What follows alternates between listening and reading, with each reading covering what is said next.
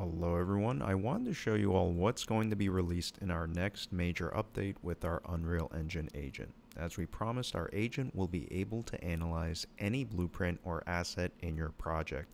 So right now I have Epic Stackobot sample project open, which is fully blueprints, no C++, and I simply just asked it what happens on every tick event in this BP bot character that's used as the main character when you play the game, and it tells me word for word exactly what happens.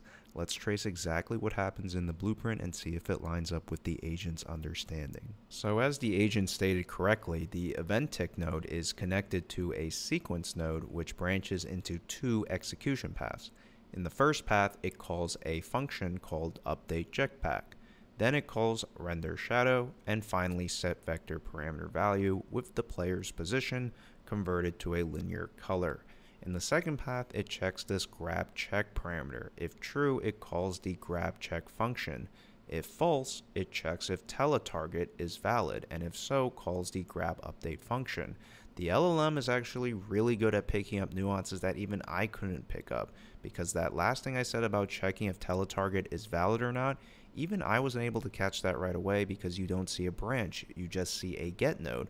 But this is a special get node because it has an exec output pin and is being called on a primitive component variable called teletarget, which is a reference, so it could be null. So far, Claude is really good for these kinds of prompts.